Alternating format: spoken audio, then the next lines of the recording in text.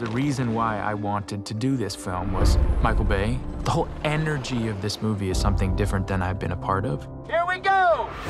Michael Bay is the consummate action director of his time.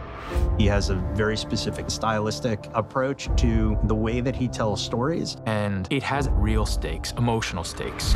Suspects have hijacked a red and white ambulance. The advised suspect fled from the parking garage. We meet Will. He's a veteran, and his wife has cancer and desperately needs this experimental surgery that the insurance will not cover. Danny has lived in a life of criminality, and he's also needing money in a different way. And so Will goes to ask for a favor from his brother. That's my brother. Doesn't look like your brother. Wow, that is original. Will is adopted, but they have a real brother relationship, full of all the messiness and violence and love. He hasn't seen his brother for a long time for the right reasons. I will do anything for you, and all I'm asking is for you to do this one little thing for me. But at the end of the day, love makes you lower your standards. And now you're here asking me for help, and what am I giving you? I am giving you the world! Danny's getting what he's always wanted, which is his brother back. Let's go, D.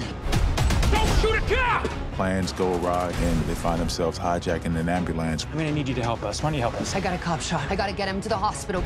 We don't get to see that a lot. You know, we don't get to see a female character make a decision between her own life or others. You need to help me. Go help her. Help the cop! I also really liked this woman at the center of a story who just doesn't take crap from anyone. Get the defib pads. Right chest, left ribs. My right or your right? His right, moron. The power dynamics consistently changing. Because keeping the police officer alive is their only way to not get immediately killed by LAPD. Do you have EMT experience? Combat triage. And everything just becomes wild really quickly. I don't know what happened. It just started beating. He's about to die. We got an airship. We're sitting duck, Will. We gotta move. It felt like a small independent indie movie that we were doing in the back of an ambulance. And then I see the humongous explosion. I was like, oh, it's still a Michael Bay movie. Working with Michael Bay, it was just wild from the first day. I want the helo to come in from up here. He likes to do practical shots. And you're driving at 80 miles an hour, shooting at a helicopter with another helicopter behind it, and I'm going, what's happening? We're not the bad guys. We're just the guys trying to get home. I gotta get back to my wife and my son. Does your wife know you're Rob Banks?